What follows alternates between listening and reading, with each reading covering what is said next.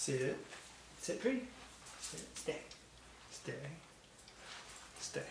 Hi, I'm Justin, and today I'm going to show you how to build this simple farmhouse entry table. Hope you enjoy.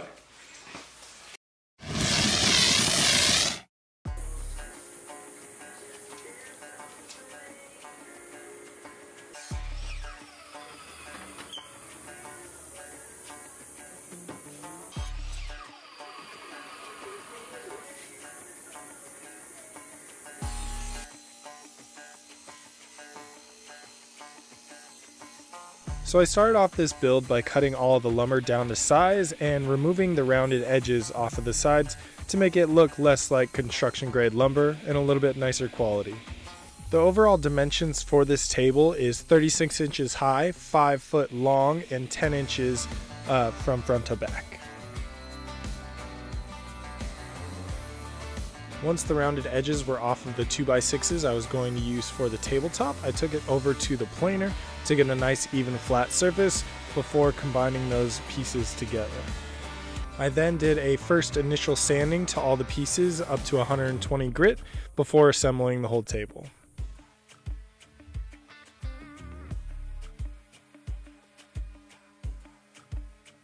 I used pocket screws and wood glue to combine the two pieces to make the tabletop. I then began to assemble the table legs with pocket screws and wood glue.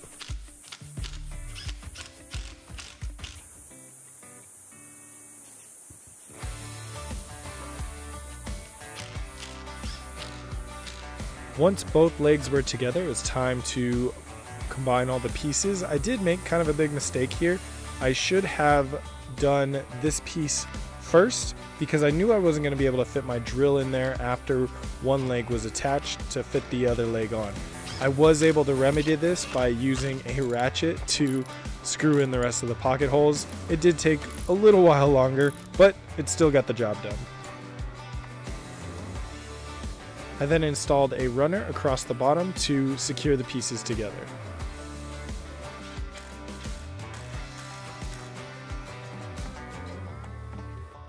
After the glue was set on the tabletop, I ran it through the planer one more time to get a nice smooth surface for the top so that it was a lot easier to sand later. And the top was secured with, you guessed it, pocket screws.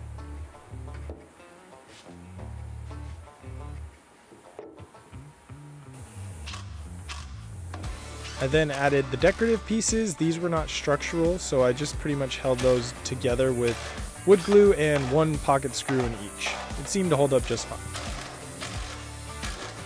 There were a couple of knots in the tabletop that I wanted to fill because they were going to be a big hole in the top surface.